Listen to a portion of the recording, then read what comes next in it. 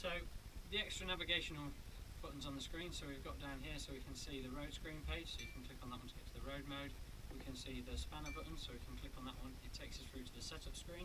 So we've got two options in here that the user can get to, so we can go on to user setup. It then gives us the options of sprayer setup, which gives us a basic sprayer setup, controller setup, which gives us the on-screen volume. Also it gives you the registration code for the display if it does become unregistered.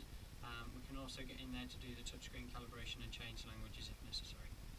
The external controller setup is basically for anything GPS wise coming into the screen or communication going out of the screen, so that's done in there. We've also got job database and wireless network in there as well.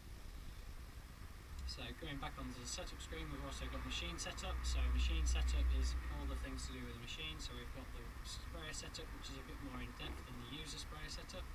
We've also got the steering setup, where you can go through to change your steering modes and what speeds they disengage and re-engage. Boom control incline, so if you've got incline rams on the sprayer, that's where we're going to do that. There's the boom levelling pages and also the adjustable track for adjustable axle on there as well. So we've got that in there.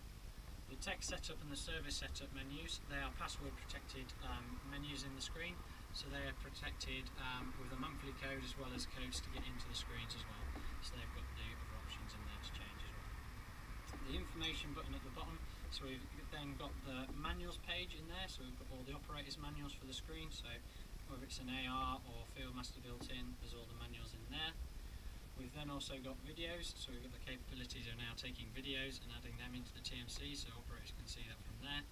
We've also got remote support, so if anybody's got a modem attached to their sprayer, like we do have for a few customers, we can access their sprayers remotely from a laptop anywhere in the world, as long as we've got their permission to do so. And there's also a calculator in there as well, so just easier than carrying a calculator around. The little files page at the bottom of the screen, that just goes through to the job menu, so we've got 1 and 19 to 19 different jobs we can have running in there at any one time. And also if you press 0 job on there, it will also tell you exactly how much spraying the machine's done, which you can't reset as well. So that's in that.